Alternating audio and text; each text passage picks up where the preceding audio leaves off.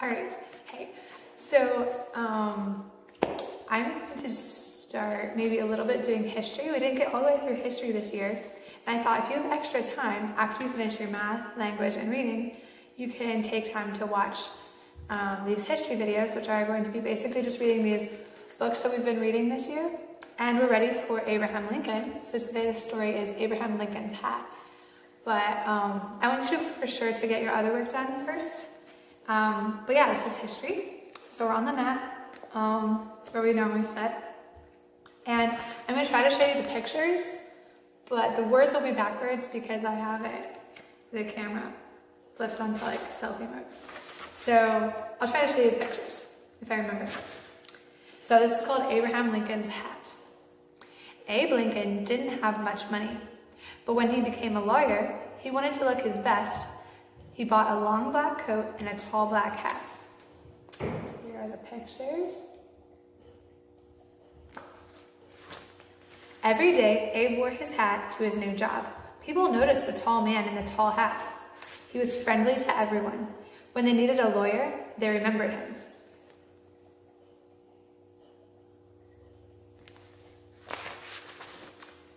Abe lived in Illinois.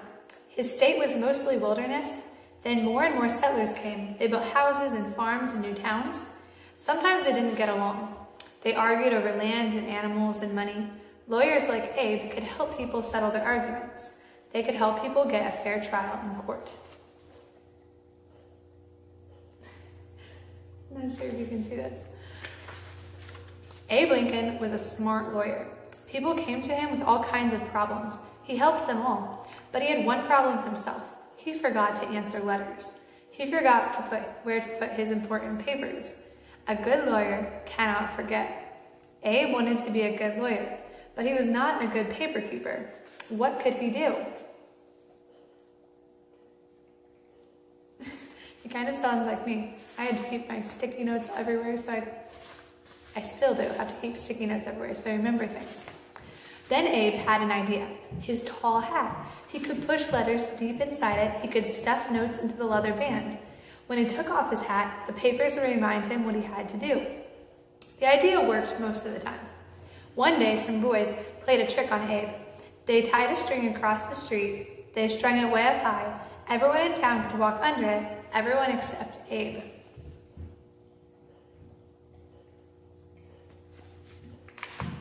When Abe walked down the street, the string knocked off his hat. Papers flew everywhere. He bent over to pick them up. The boys ran out of hiding. They jumped all over him. Abe laughed. He was not mad at the boys. He liked a good joke, but the trick did not stop him from carrying papers in his hat. I forgot to show you this. Once a lawyer sent Abe a letter. Abe stuck it in his hat. The next day, Abe bought a new hat. He put away his old one. Weeks later, the lawyer wrote again. "Why didn't you answer my letter?" Then Abe remembered. His letter was still in his old hat.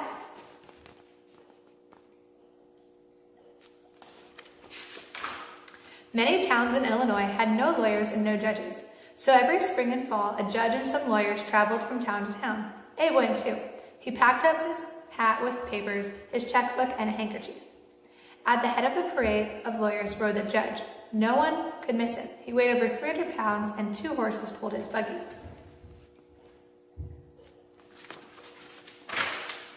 Abe's horse was skinny and slow. His name was Old Buck. Abe and Old Buck traveled lonely country roads in the snow, in the rain, in the mud.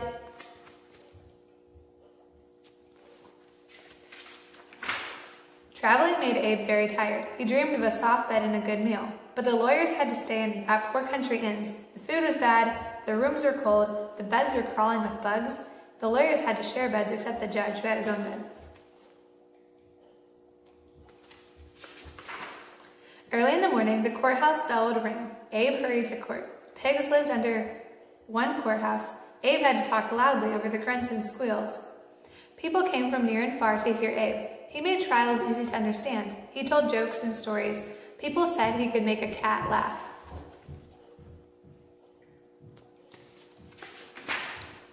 Once Abe whispered a joke to another lawyer. The lawyer laughed out loud. "Quiet," the judge yelled. "You're fined $5. When the trial was over, the judge asked to hear the joke. He laughed as hard as a lawyer. "That was worth $5, he said. "Forget the fine."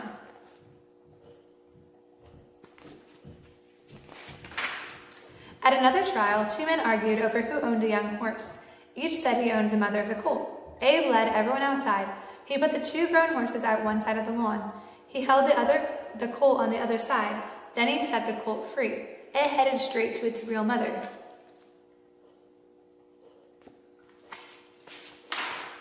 One day, Abe got a letter. It was from Hannah Armstrong. Years before, Abe had lived with her family. Mrs. Armstrong cooked for Abe. She sewed up the holes in his pants. Now she begged Abe for help. Her son Duff was in jail for murder. Abe did not stick the letter in his hat. He wrote back right away. "Of course I'll help you."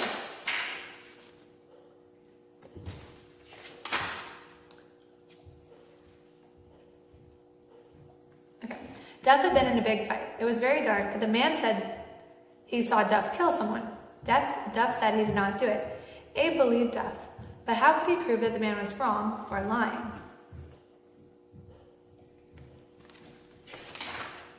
"How could you see in the dark?" Abe asked the man.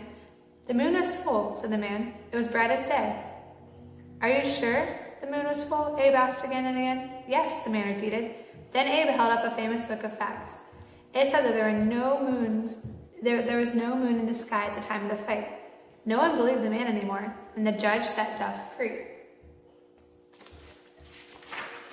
Abe believed slavery was wrong. His state had laws against it, but the laws were not clear. Many blacks were treated like slaves. Nance was one of them. She worked for a storekeeper who sold her to another man. This man treated Nance badly, so she would not work for him.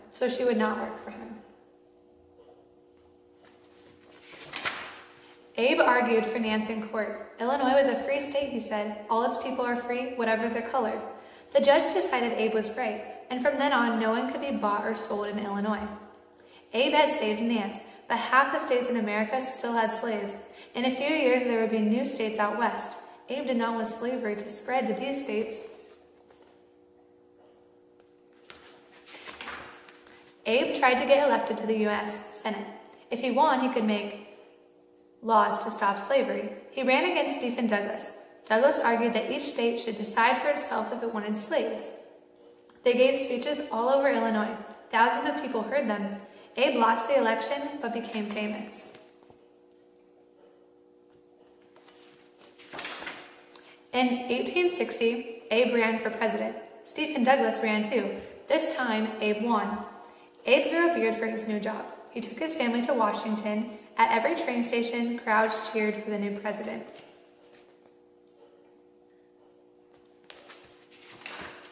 Abe was ready to make his first speech as president. He carried a cane, a tall silk hat, in his speech. He looked for a place to put his hat. Stephen Douglas stepped up. "If I can't be president," he said, "I can at least hold his hat."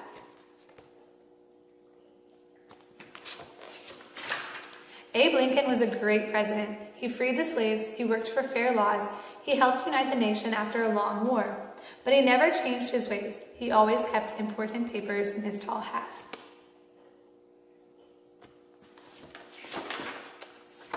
So, that's the story of Abe Lincoln, especially when he was younger, working as a lawyer, which is something that we don't really hear about as much because we usually think of him as the president that helped free the slaves and stuff. But that's a little bit of his life in the story.